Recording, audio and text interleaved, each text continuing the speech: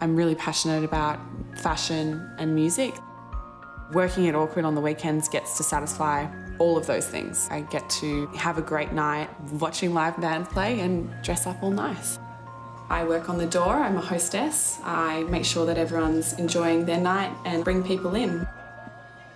King's Cross is a really colourful area. You know, you want to be a part of that energy and that vibe.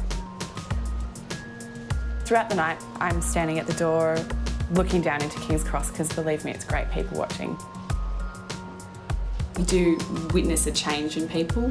The skirts of the girls start to ride up. People falling over, people falling in front of cars I've seen. That's quite scary.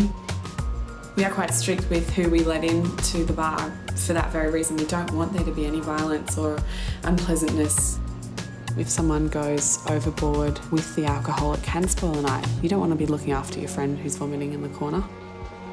If someone comes that seems to be intoxicated or that is acting aggressively, I will not let them in. It would be disappointing from their point of view to miss out on getting to come into such a great venue and what potentially could have been a really fun time.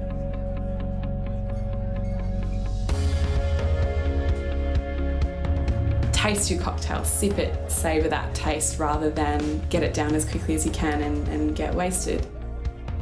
Enjoy the experience. Don't drink so much that you can't remember it.